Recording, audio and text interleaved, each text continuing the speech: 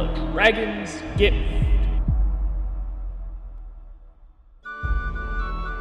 Where's Prince Adam? Well, I'm sure he'll be here in a moment. He's been very busy with government problems. I wouldn't call Lady Amanda a government problem. Hush, child. Cringer, come on, we're gonna be late. No, you go on ahead, Adam, or I'm just much too tired. Oh, too tired for a royal fish fry? No, fish fry? Oh no. Why must that son of mine always be late? Now, dear, I'm sure he'll be here any...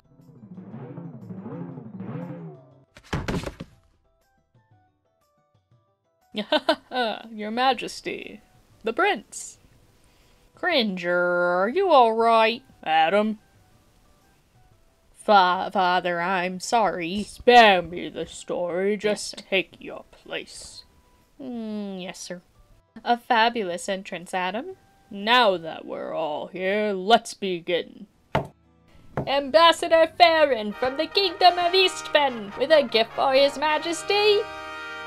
What happened to Ambassador Vorn? Well, I don't know, but there is something quite familiar about this Theron. Something I can't quite put my finger on.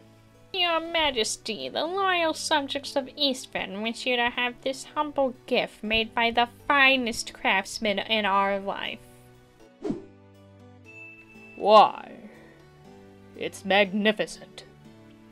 And would your Majesty care to examine it a bit closer? By all means, bring it here! That sword! Skeletor! Your Majesty, don't! Father! Skeletor! Come on, cat, let's find ourselves a quiet spot.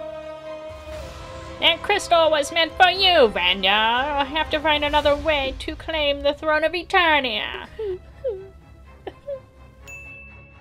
You villain!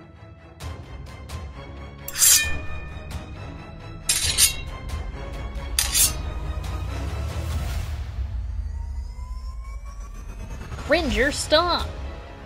Well, I will as soon as I'm far enough away. By the power of Grayskull!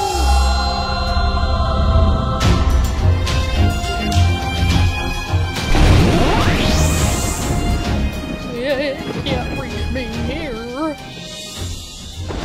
I am the hammer!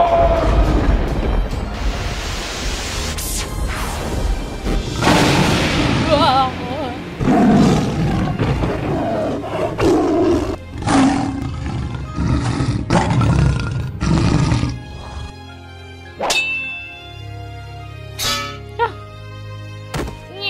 Take him!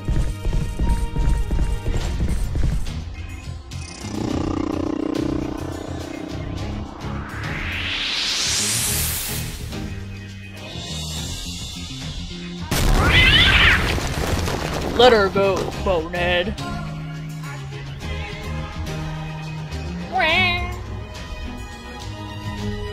Nice move, Diva. I'm not bold enough to fight you here, man.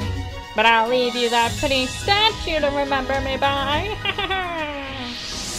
He got away. He got away. We'll get him, Tila, but first we've got to find a way to reverse the spell on your father. The sorceress! She must know a way. My thoughts exactly, Your Majesty.